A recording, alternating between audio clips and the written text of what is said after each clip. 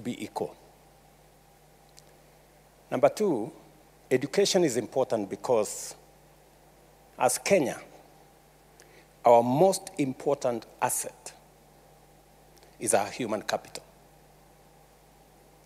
World over, you ask any international company, local and foreign, they will tell you that the Kenyan human capital is comparable to none. And number three is that education, because of its importance, we spend close to 29% of our budget on education. So it is the most important subject.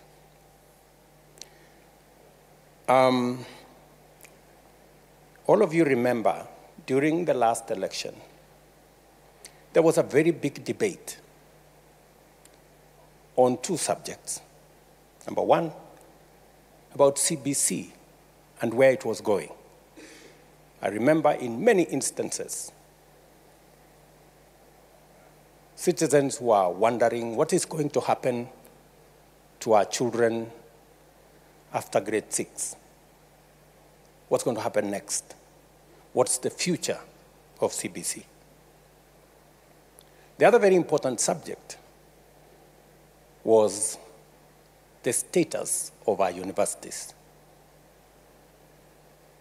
At that time, 23 out of our 40 public universities were technically bankrupt or insolvent because the government of Kenya had debts owed to universities, 135 or 38 billion shillings to public universities and about 51 billion shillings to private universities. And many of our universities could hardly pay salaries. In fact, some of them paid half their salaries. I even had a conversation with one of the vice chancellors, and he told me that they have never paid full salary for the last 13 years to lecturers. We had many suppliers who were not paid. In fact, for those who are doing engineering courses in medicine that requires supplies for practicals and many other requirements, many of them could not afford. And what happened? It was beginning to affect the quality of our education. And you all know, because you're scholars,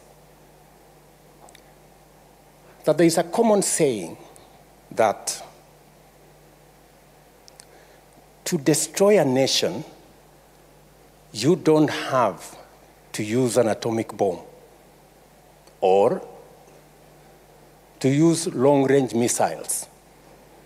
All you need to do is to lower the quality of education,